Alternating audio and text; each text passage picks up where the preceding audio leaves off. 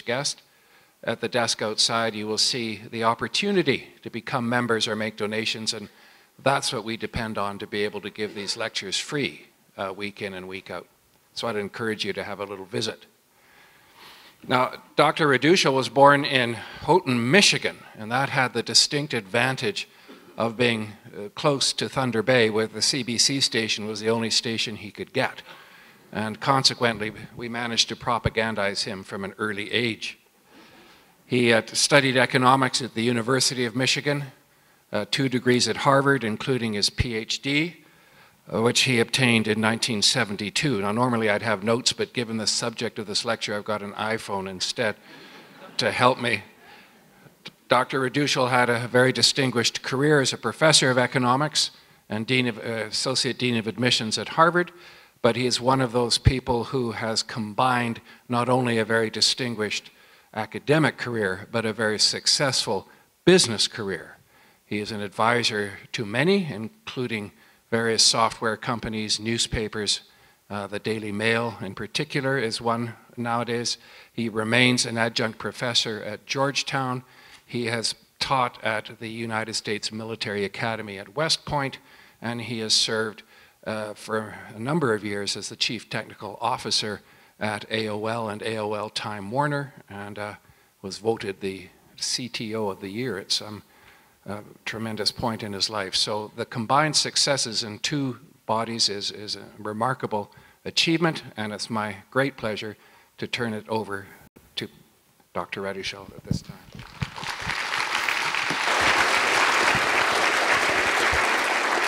Thank you, sir. I was here 23 years ago, and I talked about much the same subject. And this was really a unique opportunity to go back and watch the video. It's really weird to look at yourself 23 years ago. And to see how much my views have changed, evolved, or whatever. I was very lucky. I got introduced to computers when I was very young. I was 15, and I was at a summer science institute. And I walked into this room, and we were being shown what a computer was. Now, it was at an Air Force base, maybe it was an Army base actually, that ran the anti-aircraft missiles. And we were at an Air Force bombing base nearby, and they defended the base. And what I learned was that the computer could flash a flag and play a song. But it looked interesting. It was about the size of this room. It was substantially less powerful. I would guess the 100th of the power of this thing. But I said, there's a future here. And I've sort of been following computers my entire life since then. So this is a 40-year journey. And it really started when at Harvard I spent 5 years with John Kenneth Galbraith teaching his course on the new industrial state, which is now 50 years old almost, in looking at the impacts of technology on society. That led me into doing a course on computers in society, which forced me to go deal and think about these issues in a real way. Walking in and talking to students really does, hone the mind. You really have to think about it. As I said, I was here in 1990. I then went on to do a study at the U.S. National Academy of Sciences on the impact of technology on our economy.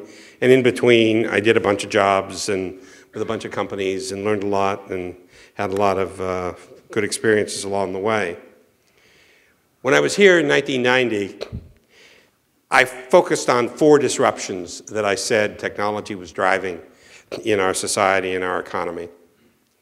The first was the present versus the future. And that what we have today is the ability of information technology to focus us very vividly on what's happening today.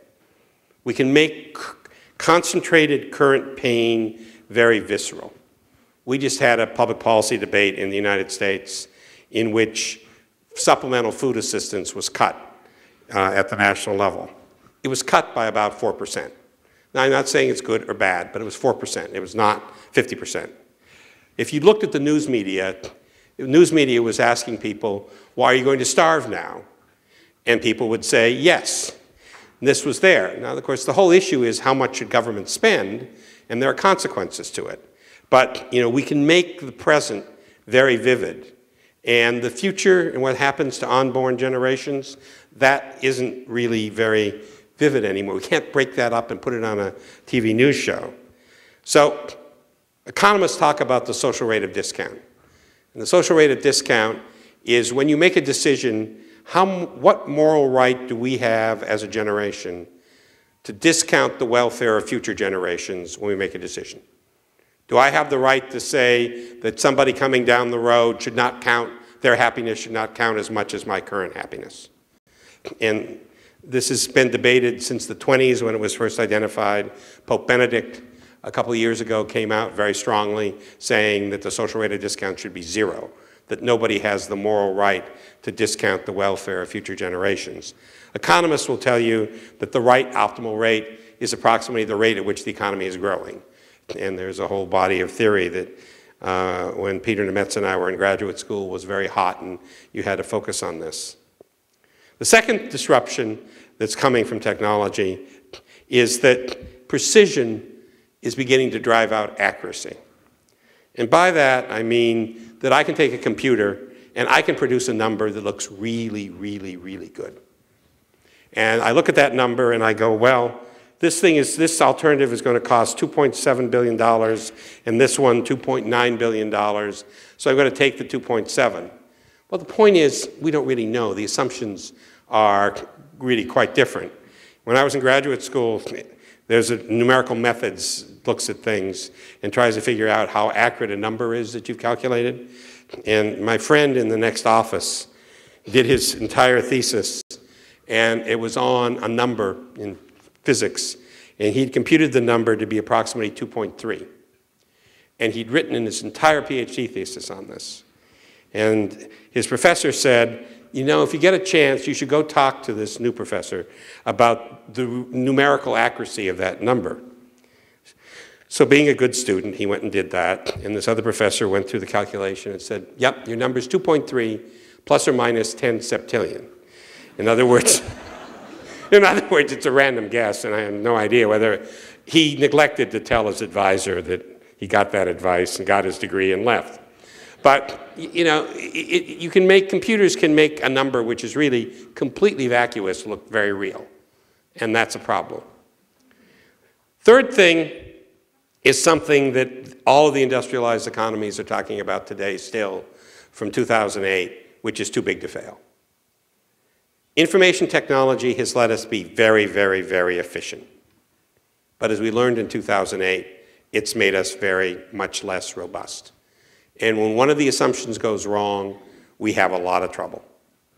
So we haven't resolved this issue. Anybody who reads modern business and political thing, too big to fail is something we haven't solved. And it's something we wouldn't have if we didn't have information technology. I mean, JP Morgan Chase has what, $3 trillion in assets and something like 38 million properties.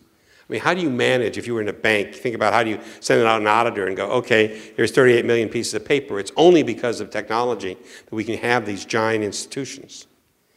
And then the last thing which has been driven is we have made being in financial services very rewarding, because technology has worked faster to let us divide the pie in different ways than it has worked to let us grow the pie. And that's a problem, I think, because the best and the brightest don't go into STEM education, they don't go into other careers, they go into financial because we pay them the most. And, you know, if you're growing up, pay is a reasonable indication of what society thinks you're worth, and so how do you make the most money? You go into financial. So we have taken a lot of brains away from that. If I look today, I think that there are 5 more. One is political gridlock. I spent some time with some political data in the United States about a year ago, and I realized that, at least in the United States, what we have going on is that our president never went to the states, the districts that didn't vote for him, because his political operators, why waste his time? He went to where people could win votes, where he might have an impact on the election. So we now have congressmen, presidents, right? They all think they're speaking to their population, but they only spoke to their population. They didn't speak to any of the opposition. So now you get gridlock because people really aren't communicating. I watched, Rupert Murdoch invented, the idea of highly politicized news. People watch, they watch a very biased source. It's entertainment. They get value out of it. So we're getting political gridlock. And again, technology has enabled that.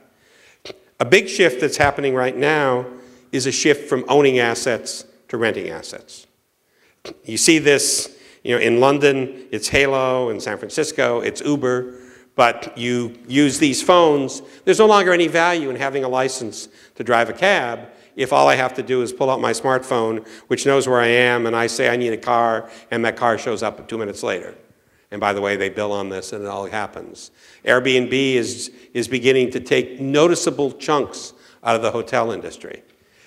I built the campus that today is occupied by Facebook when I was at Sun. Facebook puts 3 times as many employees in those buildings as we thought we could put. It's called densification, in case those of you might think of it as overcrowding, but it's a nice word, densification. But we are using assets more intensively. And I was at an economist meeting recently where about a quarter of the people there were beginning to see impacts. This affects how many cars we have. This affects how many homes we build. This affects whether we rent or buy. It affects how many hotel rooms are built. Because especially the younger generation is wanting to live asset light. That's going to have effects on our growth rate, on everything else that happens in the economy. But it's a very big shift.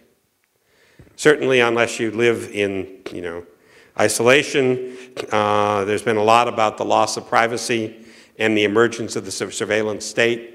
I mean, I think nobody ever thought that you could store all the phone data that's there. But I mean, roughly to store every voice conversation, not those of you who follow the conversation metadata, but every phone call made in the United States is about $30 million a year.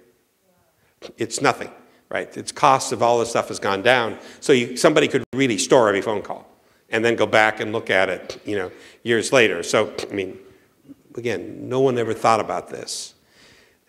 There's an argument that Google is making us dumber because we don't think anymore. If you think about Einstein, Einstein did almost everything as a thought experiment. That's the only thing he could do. He did thought experiments. He sat around and thought about things and conceptualized still the rules that largely govern how we think about physics today. But if you watch a 15-year-old or a 17-year-old, if something comes up, they pull it up and they go to Google right away and they answer it. So is Google making us dumber or smarter? I don't have the answer. But I mean, we don't think in abstract terms as much. We're quicker to go and look at whatever data is there. And then this is the one I'll come back to, is what's clearly happening in every society around the world is this emergence of much greater inequality and tremendous concentration of wealth and power. This made the news 2 weeks ago when Oxfam put out their calculation that the 85 richest people in the world held the same amount of assets as the bottom 3.75 billion. So that the bottom 3.75 billion in assets have as much as the top 85. So this is a very real trend, and it's not anything that is going to be solved quickly. So why is this happening? Well, the answer is Moore's Law. Now, Gordon Moore was the founder of Intel Corporation, and he mused one day in a trade rag. It was not a major publication. It was a trade rag, a free newspaper given out in the industry. If you have a copy, great. It's worth about $100,000 because people threw them all away. And he observed that in semiconductors, if you plotted the data on a line, every 18 months you had a 30% reduction every year, doubling every 18 months. That has been true now for over 30 years. The physicists say it clearly has another 20 years to run. It has potentially another 30 years to run. The issue is economics. Making smaller and smaller chip sizes, which is what this is all about, requires ever more expensive gear to do it. And so modern semiconductor fab, where these things are made, is now about $10 billion. And as this goes up, the costs keep rising. So the US Department of Defense just advised its weapons planners, who are thinking out 50 years, that they should assume that Moore's law stops in 10. Not because of physics, but because of economics. And the next week, there was an innovation by a Dutch company that said that maybe the DoD was wrong. But never in history has a resource declined for 30% a year for 30 years, 40 years, maybe 50. It's never happened. I mean, there's no comparable example that you can find. There's more to come. That's an L key on a computer, and the keyboard, and that little dark thing there is a computer. It's a fully functional computer. It has memory, processor, communications. It's got everything that you would need. It's got all the same features that are in a smartphone thing. It's smaller than an ant. This particular one is meant to be swallowed. And it's meant to be swallowed because this will be how you take care of your health. And in the morning, you will take this, and it will broadcast all day what's happening in your body, so you have a complete profile of what's there. And you don't have to look for it because it's cheap, and you can just throw it away. You can do this today, but you have to recover them. And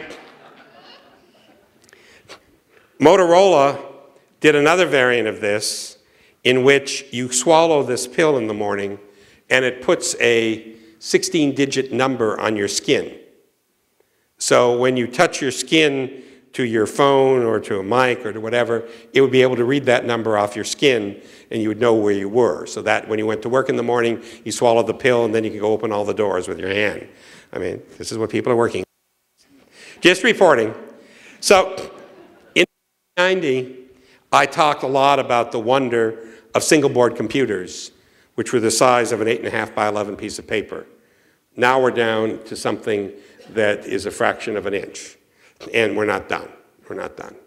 One of the next things that comes in the next iteration is something the military calls smart dust, which you literally would just scatter on the ground, and when somebody would step on it, these computers would communicate to each other, and you would know that somebody's walking in the forest. And they'd be cheap enough and small enough, you wouldn't be able to find them. And so they literally are smart dust, and they go talk. So that's, it's all happening. So about 3 months ago, this is the largest, I think it's the 4th largest supercomputer in the world. It belongs to Fujitsu Corporation in Japan. And they were able to simulate 1 second of 1% of the human brain in 44 minutes. Now, this is important because of what it says and what it doesn't say. It says that today, the brain still wins. This is a computer with about 100,000 processors. It costs millions of dollars, and you can do 1% of the human brain for 1 second, but that takes 44 minutes. So we're safe for now. However, if you work out the calculation, it's about 30 years of Moore's law before that becomes affordable, and is something that you could think about putting in a device like the smartphones we all carry around. So, good news is we're not there yet. The bad news is we could get there. In 2002, the Board on Science, Technology, and Economic Policy, which I was a member of, did a study on what's been driving the new economy. And we said, look, you can look at all the data, it's Moore's law. We also said, correctly, that starting in the early 2000s, the ability of Moore's law to speed up existing software was going to go away, and we're going to see a productivity slowdown. For the most part, this study has been proved right. But what's happening now is that we're doing big data, which means, big data used to mean thousands, millions of records. Now it means billions of records. And the things that we're processing to understand are, pretty phenomenal. But if you go, Google has a service for doing simultaneous translation. So you can take a phone, and I can speak in German, and I call somebody, they speak to me, back in, they hear German when I talk English. I hear English when they talk German. Yeah. Pretty simple thing. You used to have translators to do it. They're doing it with computers. They use 1,000 computers for each side of that conversation. Not one, 1,000. So they're using 1,000. By the way, that's a free service, which shows you how cheap computing has become. And this is brute force. What they do is they actually look up the sound you said in a database of all sounds and figure they don't try to translate it in any way that a human being would do it. No human being would do it. They do it in a very different way, but they do it much better than any other technique has ever been found. And it's just brute force. And it's brute force because computing is so cheap and so easy to buy. So the question before us is this creating jobs? In particular, is it creating good jobs, or is it destroying them? So this fall, or last fall, I went to a conference with Robert Gordon from Northwestern University, who got a lot of press last year because he argued that diminishing returns to innovation, you know, we've done the big innovation and all the little innovations really don't matter very much, that US, Canada, major European economies basically had to look forward to maybe 100 years of 0.2% economic growth. Now, if you want to get attention, forecast something like this. This gets you lots of speaking opportunities. I mean, it may have been a brilliant business model on his part, but he followed me as a speaker. So, I mean, he's a little bit chagrined at the amount of attention he got.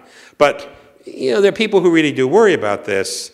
And, you know, there are indirect effects, the globalization of production that's going on and the ability to move stuff around, China as the assembler of everything in the world for the whole world. But are we getting jobs from technology? Is it our friend or is it a foe? So the economists just published their observations on this.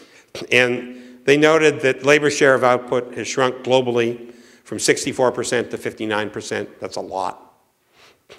The share of income going to the top 1% in the US has risen from 9 to 22%. Huge change. In 2000, 65% of working age Americans worked. Now it's down to 59%. Instagram was sold to Facebook with 13 employees for $1 billion in 2012. And a few months later, Kodak went into bankruptcy. It employed 145,000. So while the internet produces all these wonderful examples of joy and grief and profit and everything, where are the jobs coming from? And they heavily quoted a study done by Frey and Osborne at Oxford. And this is an interesting chart which shows you the probability. They took 702 occupations.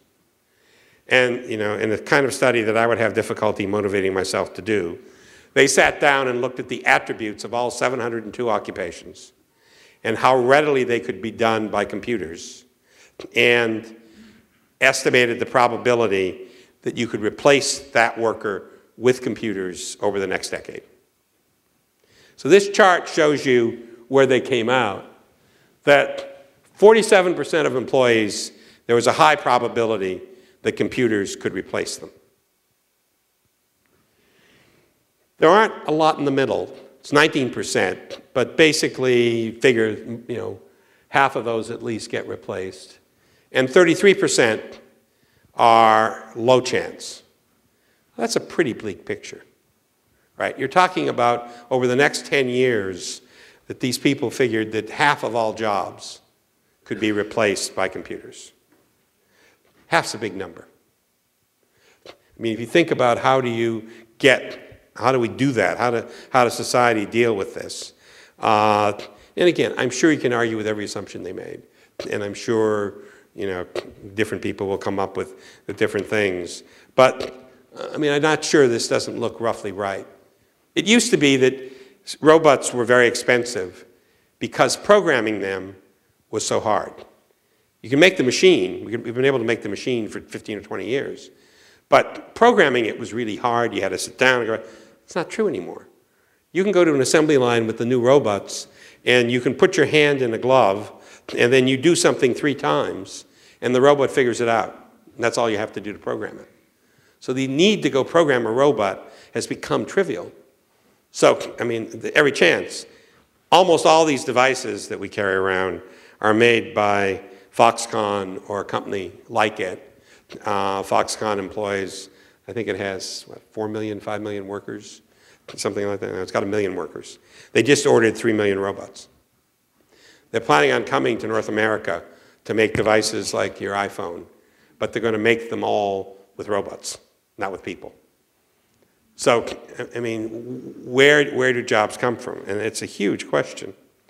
These authors concluded that the algorithms for big data are getting into pattern recognition, the Google translation I was talking about, and can readily substitute for labor now in a whole set of new tasks. And then advanced robots are gaining senses and dexterity, allowing them to perform. I mean, you know, it's really hard to see. I mean, surgery is increasingly being done robotically. And you know, you really want the robot surgeon because they make a lot fewer mistakes than other surgeons do.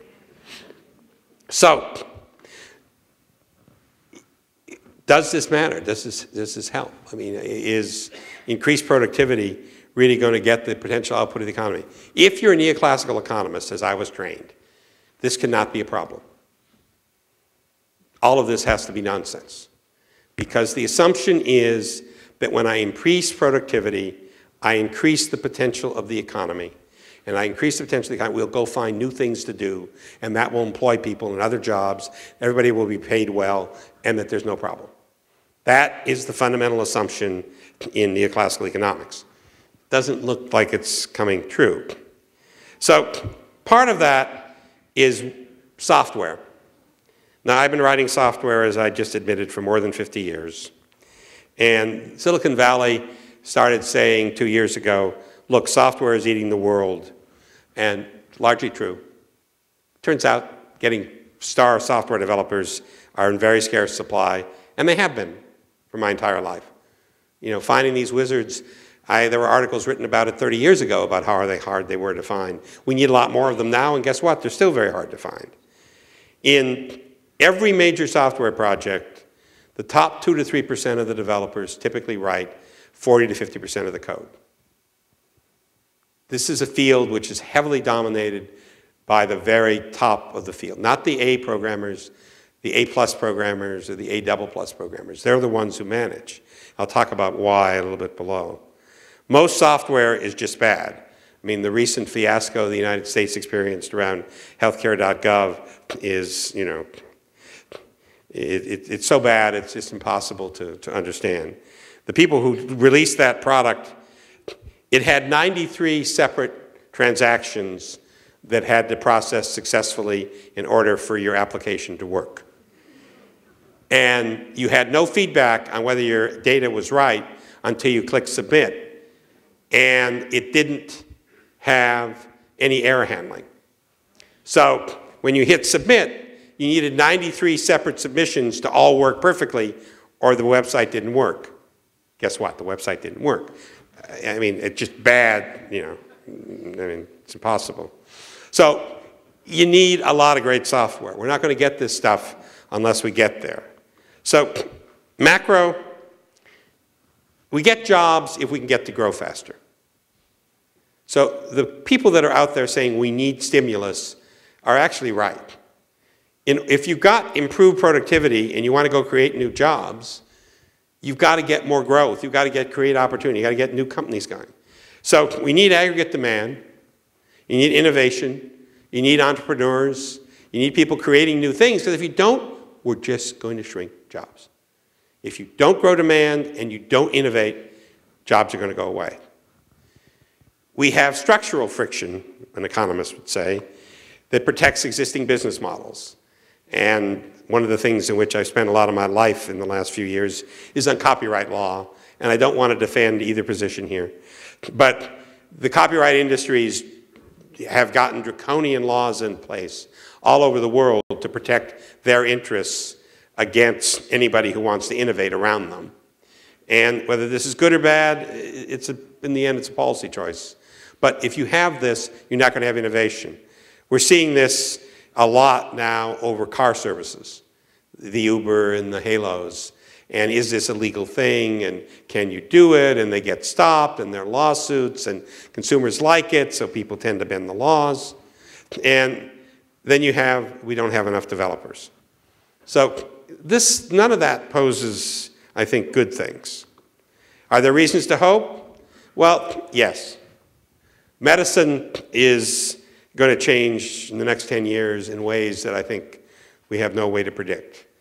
It is in the United States, unlike Canada, 17% of GDP, and it should be half of that.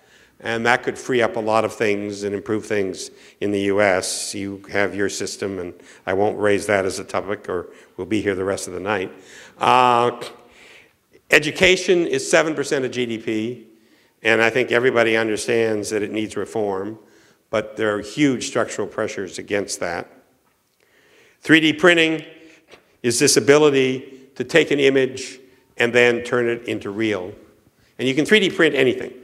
Right? If it's a 3D object, you can 3D print it. The question is, can I 3D print it out of the right materials? And we're getting better and better at that. If you're in materials science, you've got a great future here, because we're getting better at figuring it out. In medicine, we're 3D printing organs, so that the surgeon, before he or she operates, can print out the organ on which the operation is going to be performed and actually practice on you without practicing on you. And it has a dramatic effect on error rates. We're 3D printing titanium. So if you're an Air Force or an airline and you have to have parts all over the world, you don't need to store them. You just have to have them, just have to have the image, and then you can 3D print the gear or 3D print the arm, whatever you need. So it drastically changes that. Jewelry. You're going to have the ability to custom design jewelry and have it produced for you. So 3D printing will probably take 20 years, but it too will restructure.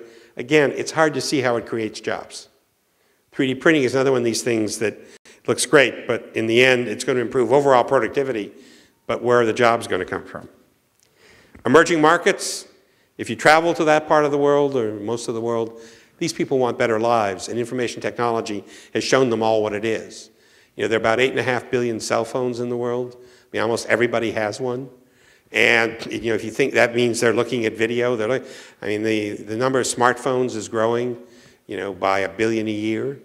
So you have this dramatic effect, and this is going to drive demand, and that's good. You hope democracy will work, and that we'll get rid of artificial barriers, and we're going to let the markets work, and we're going to get all the stuff we need. And then Bill Joy was a colleague at Sun. He's now at Kleiner Perkins.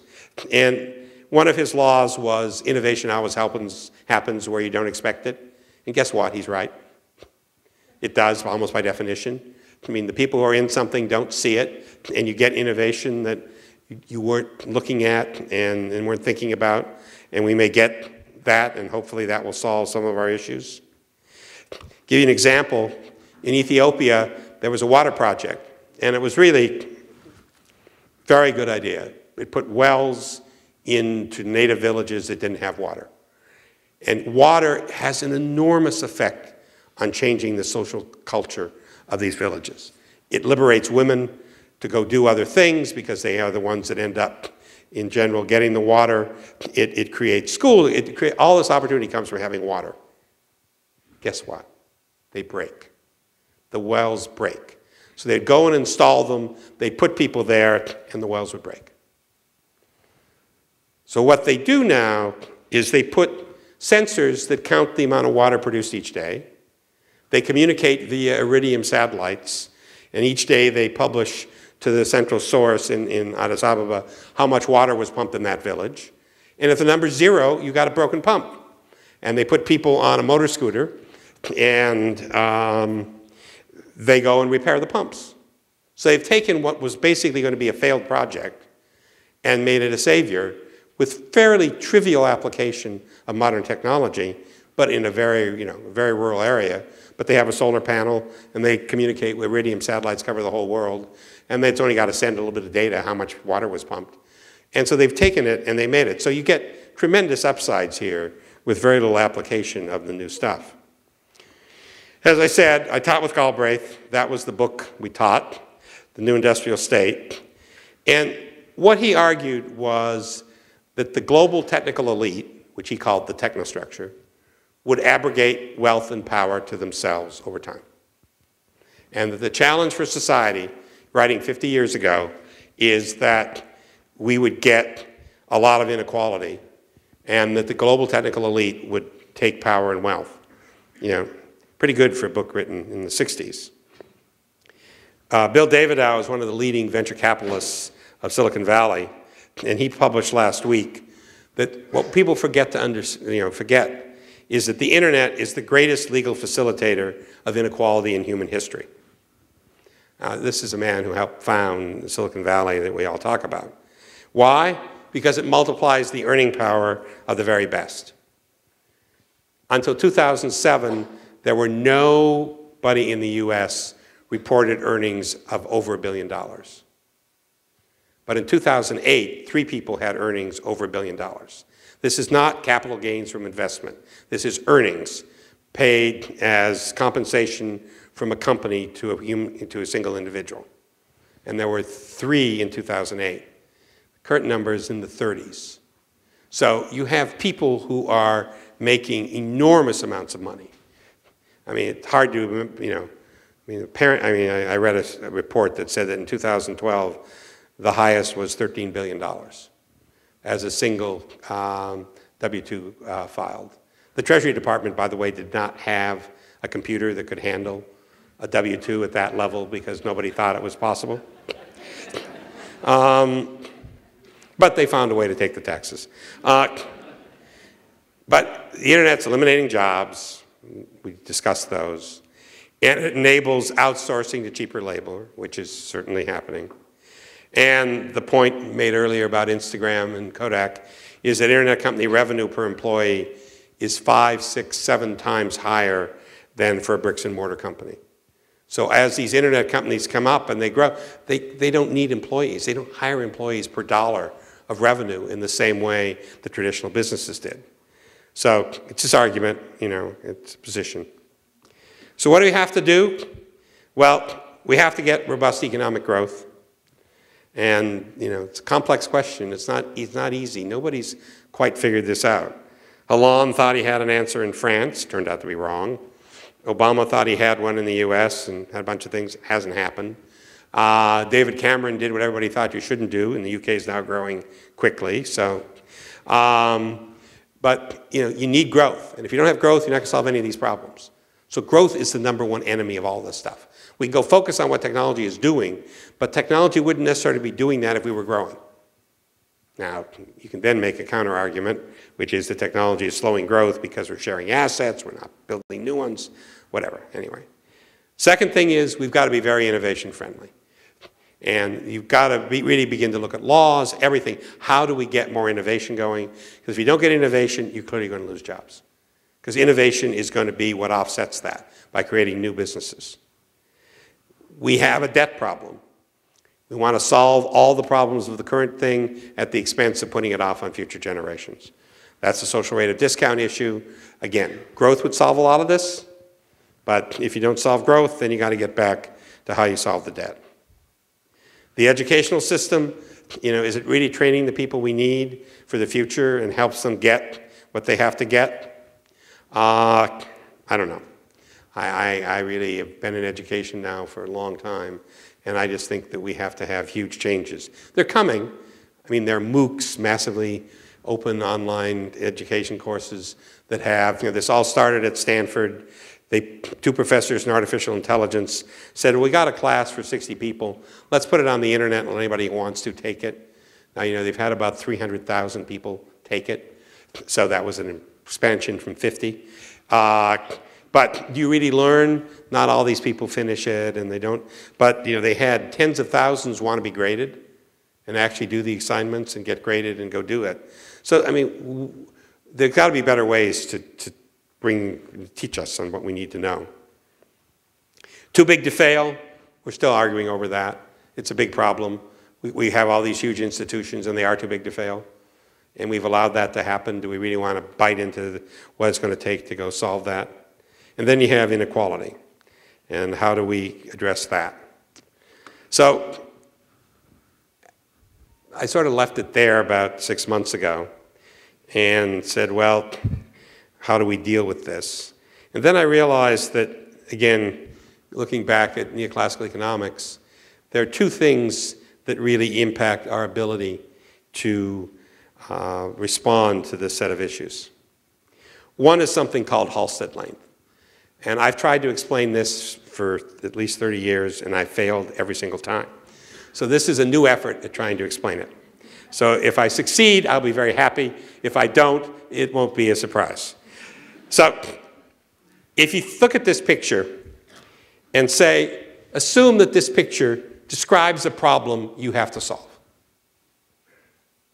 Maybe it's a business problem, whatever, but this picture represents what you have to solve.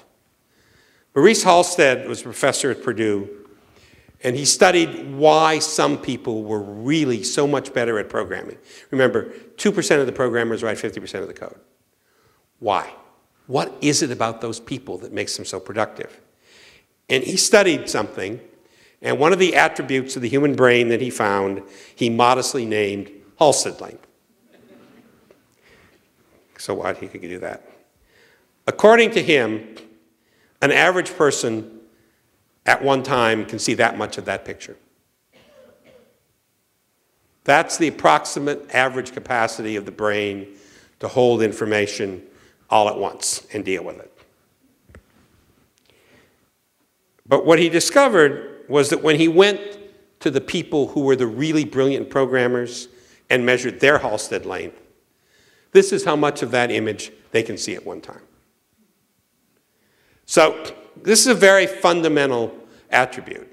I mean, the world looks very different if that's what you have, and that. And guess what? People who can see that much of a problem, they're a lot more productive in dealing with complicated issues than are people who can see that much. And so this is a challenge. Now, what do we do? Well, what we usually try to do is we usually try to simplify. And we look at a problem and it's too complicated to comprehend. We throw away detail until it gets simple enough for us to understand. So if you do that, that's what that image looks like. If I reduce it down to where the average person can see the whole image, that's the quality of that image. Now, again, Halstead's dead, so any criticism, you know, isn't going to bother him. But this is a very fundamental aspect of the human brain. And it's just like athletic ability. It's like anything else. It's some blend of nature and nurture. I mean, people have tried for 40 years to figure out why. Mozart had a huge Halstead length. Beethoven had a, James Joyce. I mean, anybody who sits down and writes and creates, you have to have large Halstead length. This is not an attribute that only matters to programmers. It explains why anybody who's worked in this industry as long as I have, all of us have people who are great musicians who are great programmers. Because it's the same skill. It's that same ability to be able to comprehend and understand a large, complicated problem. One of the things that is clear is if you think about our society and where it's going, and complicated systems and being very efficient and all that, all the trends favor people who have longer Halstead lengths. Unfortunately, and ironically, the shift that we have to an always connected culture and the ability to always go to our smartphone is that we're probably lowering Halstead lengths. We're probably not doing abstract thought. We're making it very easy for you to deal in all these little pieces and coordinate them and put them together. So I've resonated with this when I read the book 30 years ago, and it's influenced everything I've thought about since then. But I think it's very important because it limits what education can do. If what we need are people with large Halstead lengths, and I think we do, I think we have to figure out how to make them long, we don't know. We have no idea. And this may limit why education is not going to be an easy fix to inequality. Almost every politician I hear everywhere in the world acts as if education is going to solve the inequality problem. I'm not sure it will. And there was a US politician that said that we should retrain middle-aged automotive workers and train them to be great software developers. And if he had a way to do it, I think he's right. But nobody knows how to go do that. And my point is that education may not solve the inequality issue, just as more coaching cannot make a 5-foot person a star basketball player in the professional leagues. I mean, there are just limits to what you can do. So this is a challenge for us and something that I think we have to go think through a lot about what we do with education. And the last point is that the foundation of capitalism is this belief in the invisible hand and the belief in free markets. And every conservative politician everywhere in the world can give you this rote. I mean, they know exactly what it is. But if you studied this, you realize that neoclassical economics was actually very good, and it understood that if you had increasing returns to scale, meaning that as I get bigger, I get more efficient, that it doesn't really work. And what's happened is that in almost every industry now, information technology is creating increasing returns to scale. Even retailing. People would argue retailing small stores, what can you do? That's all wrong. I mean, one of the great retail stories is what is the most common item purchased with disposable diapers? It's about 6 years old. The answer is beer. Now, I'm sure I could survey the audience and not many of you would have said beer. And the reason is that women don't actually buy disposable diapers. They're big, they're bulky, and they fill the shopping cart. So they send their husbands to buy the disposable diapers. And the husbands buy themselves a 6-pack of beer when they buy the diapers. So Walmart saves every register tape everywhere in the world and analyzes them every day. So they know what every shopping cart was everywhere in the world, and they analyze it every single day. So they look at it, and it's a very easy question to ask and answer. The most common item purchased with disposable diapers is beer. So therefore, you put the beer aisle next to the disposable diapers aisle. You'd think you'd put it next to the baby food. No, that's completely the wrong answer.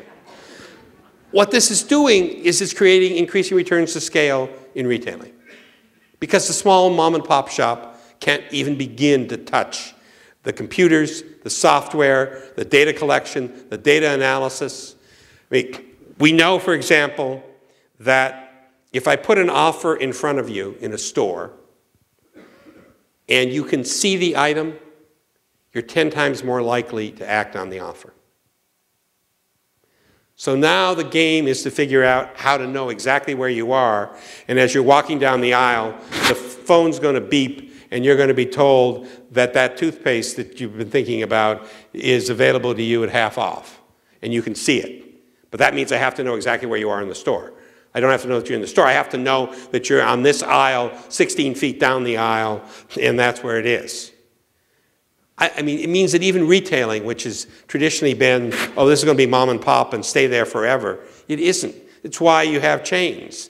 I mean, the software that goes into running retail today is incredible.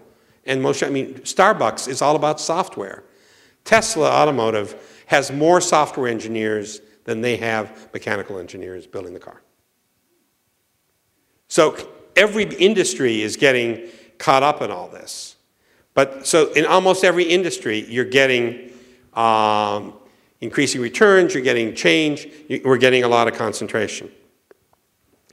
So back in the 1800s and 1700s, the focus was on land and on the profits people got from land.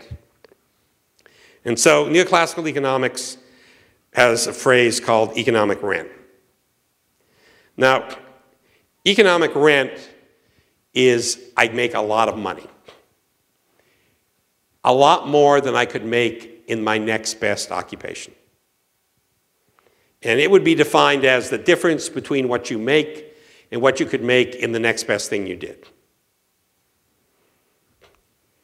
Superstar salaries, $100 million to the top hockey player, are one manifestation of this. One can argue that technology has greatly multiplied the number of people earning rents, like why does somebody make $13 billion in 1 year, and increase the size. Why does somebody make $13 billion in 1 year? Now, neoclassical economics also has an answer to this. You tax them away. Because they're a deadweight loss, it's basically a private tax that you get to impose on society, and so the government should just tax them away, and that's the right answer. Now, the problem with this is it's great policy, but those who are receiving the rents never see them as that. The person making all that money doesn't see them as something you should tax away 100%. And so you get to a conundrum. And, this is going to be a political debate, but inequality, is not going to go away as an issue. And I think that if we do not do something with it, we can expect over the next 20 years that we're going to see civil unrest in a way in every organized society that we've never seen. I mean, the 99, the one percenters in the US and that argument that went on, I think is the tip of an iceberg here, because these trends can continue to push it. It's not the top 1%, by the way. It's the top 10th of a 1%, or even smaller fraction than that, an enormous amount of the income and wealth. I mean, if you're a hedge fund person and you produce $20 billion in profits for your clients, and you want to get $1 billion of that, that seems like reasonable pay. You get 5%, or a third, or 20% is what they usually get. And that's how you have concentration. You have one person managing assets. I mean, it's huge. I mean, I was at a company in the US that, again, has 13 million different assets on their books. I don't know how you manage that. I mean, no one can manage that. Somebody has to sign an audit report saying this is their value. You're doing that based on nothing. You can't possibly have any idea. So I think there are two issues that really confound us in terms of policy about what to do about this thing with technology. We're not going to stop it. I mean, there's no way maybe the together and do it. It's interesting there, in Japan in the 1500s, they were the best makers of guns in the world. Japan made the best guns in the world in the 1500s. But the rulers of Japan looked at them and said, it's hard to have a samurai sword fight with a gun. And they were correct, and they abolished guns. And Japan eliminated guns in the 1500s, and all guns were banned from the country. Until in 1853, Admiral Perry of the United States Navy showed up in Tokyo Bay, and he had big guns, lots of them. And the Japanese said, we probably shouldn't have done that. We were hasty. And they had to surrender, and then they learned. I mean, that's the only example I can think of somebody taking a technology and saying, let's get rid of it. And that was an isolation of a very isolated nation at the time, and in the end, they paid a large price.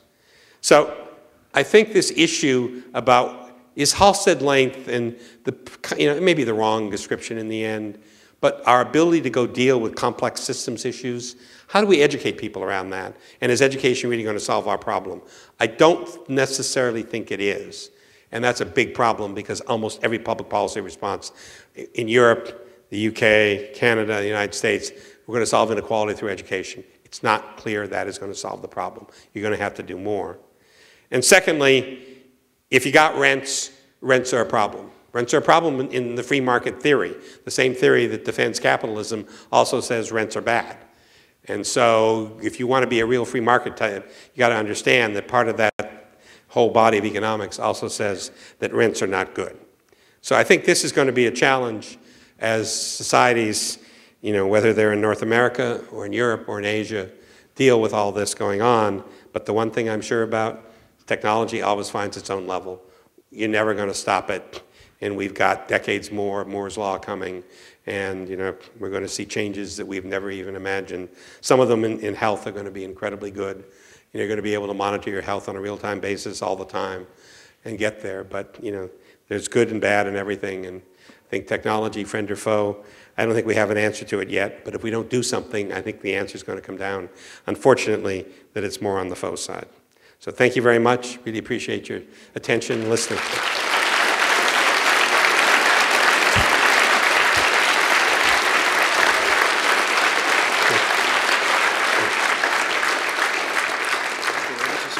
Yeah. Question in the back, sir? Why do you focus, at least at one point, on continued growth and on jobs as solutions?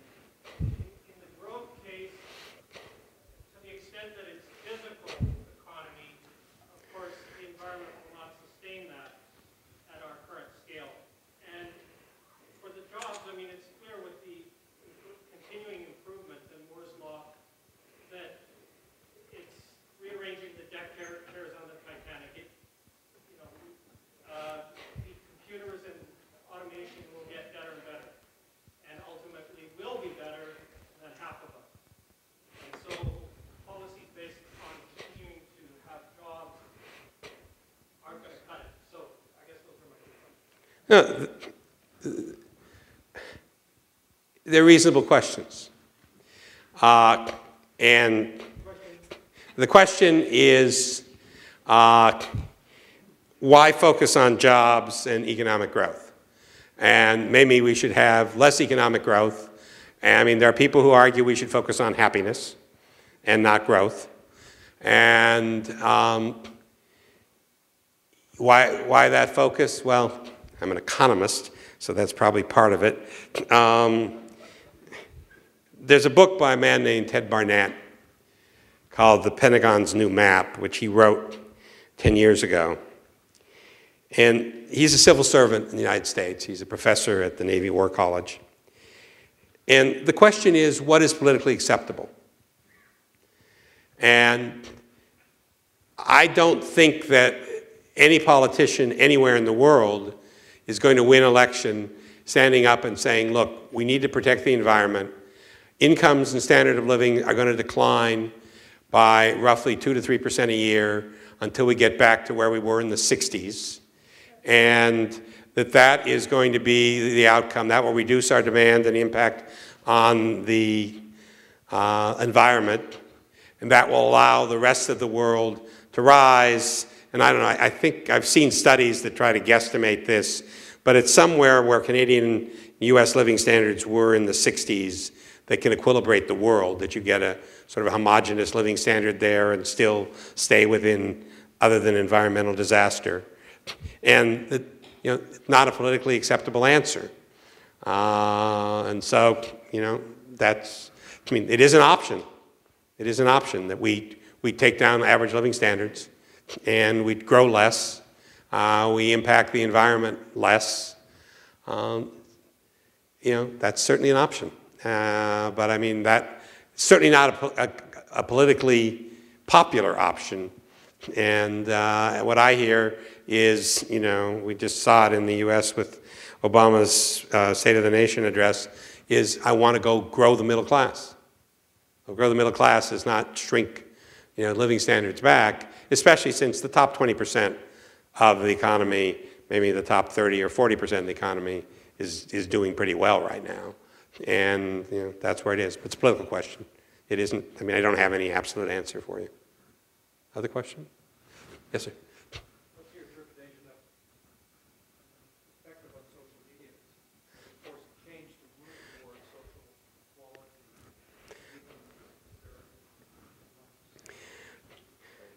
equality. The question is, what does social media do about equality, and how is it changing our society? Look, I met Mark Zuckerberg in 2004. Facebook was live at Harvard then, and that was it.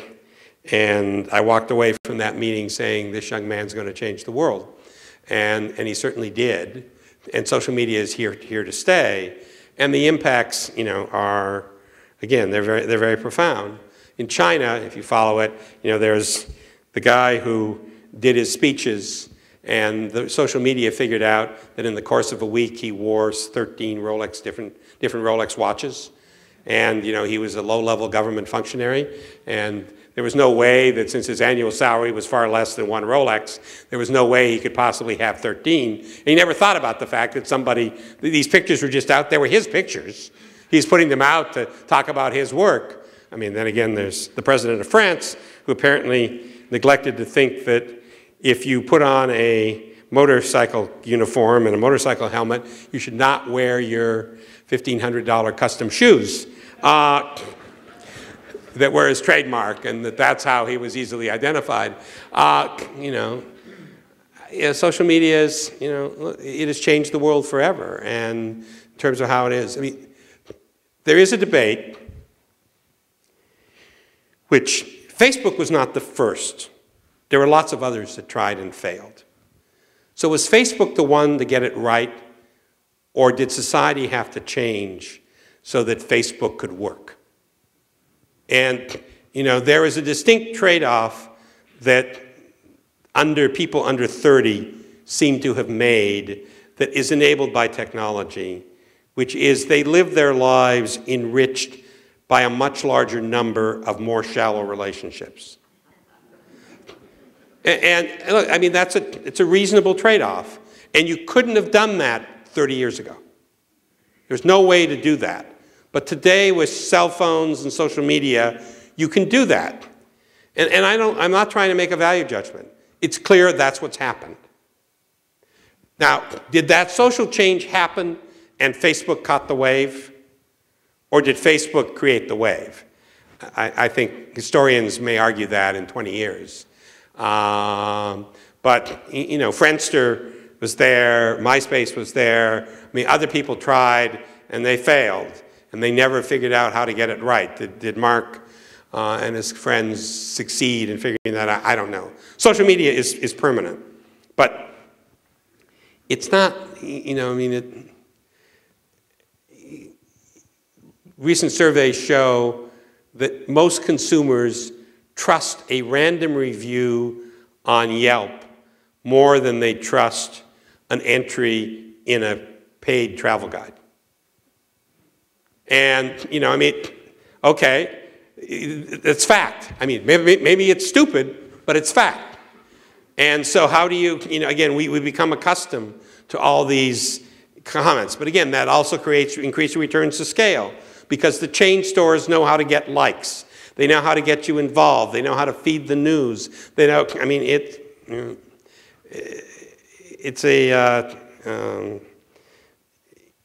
social media is here to stay. And I mean, I don't think anything we can do is going to change the way it works.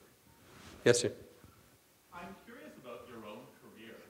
You've had this career that's straddled the academy as well as government policy and the business sector. And you've chosen to start off as an economist.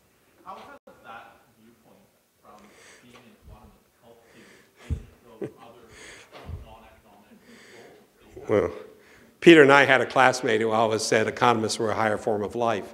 Oh, it clearly has. And look, I became an economist because I was doing organic chemistry. And while I got A's in organic chemistry, I decided after a year of organic chemistry lab that I probably wasn't an organic chemist, and I became an economist instead. And by the way, economics and chemistry are almost completely the same because they're science of equilibrium. And the skills you build studying chemistry are the same skills you need to study economics. And there are a lot of economists over time who were chemists at one point in their careers. So I'm not the only one who have made that switch. And look, my career is serendipity. I mean, I couldn't possibly have planned it. I mean, in each stage I made decisions, and I ended up where I am today. And it's been a great ride. I mean, I've got to do a lot of things, seen a lot of things, met a lot of people. I had a reporter in the Washington Post. I was at a meeting of a tech dinner in Washington, and we were talking about wearables, and wearables are the in thing. Everybody in the world's talking about what new wearable they have. And one of the things we were talking about was Google Glasses. Now, Google Glasses are, interesting thing whether they're going to take off or not, and, they just announced new ones with fancy frames.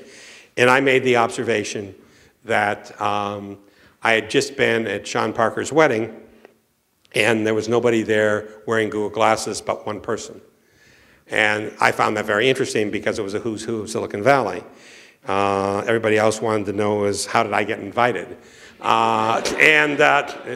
was the end of the night, but it's, serendipity, some luck. I've been fired a couple times along the way. But, if you don't stand for anything, you never get fired. But, sometimes you have to stand for things too. So that's life. One more question, maybe two. Ma'am?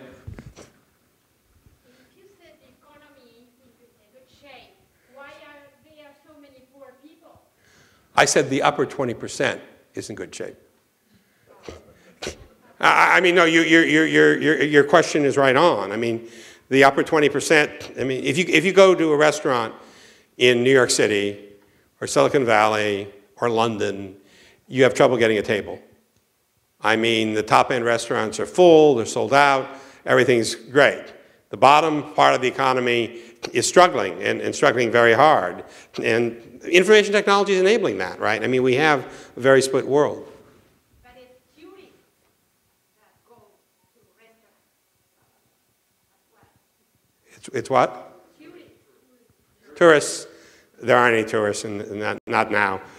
No. It's not. I assure you, all the data shows that the upper strata of society, whether you cut it 10%, 20%, 30%, they are doing very well in almost all the markets. You go to Berlin, which is being driven right now by, the essence of all this is that to succeed in the world, you need creative people. And creative people now know their market power. And they didn't 20 years ago. And you need creative people. And the successful companies figure out, I have to do everything I need to do to get those creative people, and then I have to deal with that, whatever that is. Now, I don't know, Google gives you free food within 150 feet. They give you, massages, dry cleaning, transportation. They do whatever it takes to get the creative people. Because without the creative people, the rest of the people don't have a job.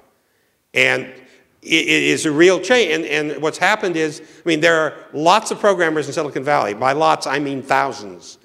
That are programmers, developers, who 20 years ago would have made $100,000 to $150,000, and today are making $1.5 million to $3 million, and are getting paid it. So now, if you're a good developer, where do you want to work? You want to work in Silicon Valley. Why?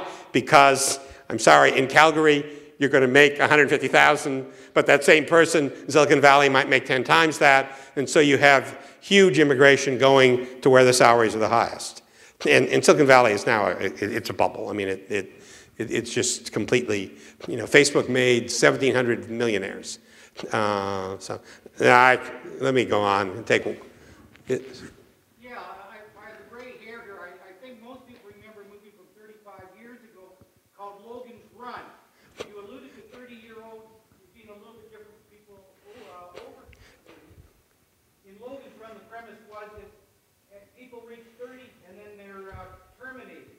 And the younger people flourish. They have enough resources to sustain themselves. Could you comment on that kind of model going forward?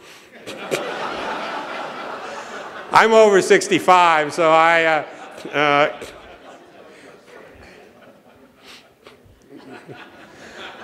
think we'll leave it at that.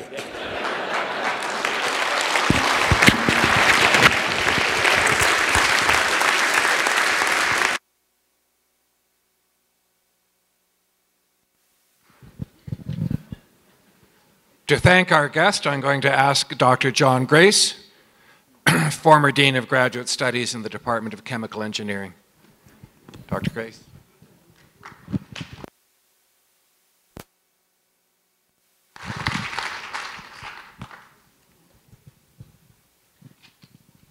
Well, tonight we've had a very interesting talk which has ranged very widely.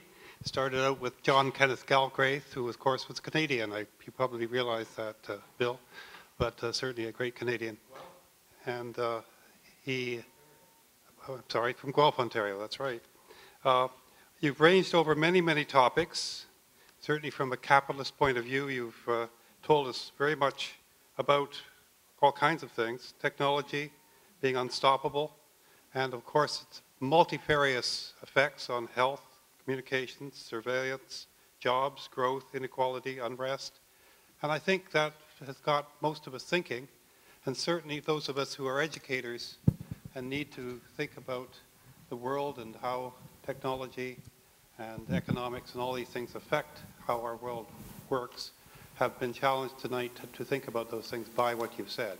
So I want to thank you on behalf of the audience very much for coming and giving us and stimulating us to think about these very controversial and difficult topics. Thank you very much.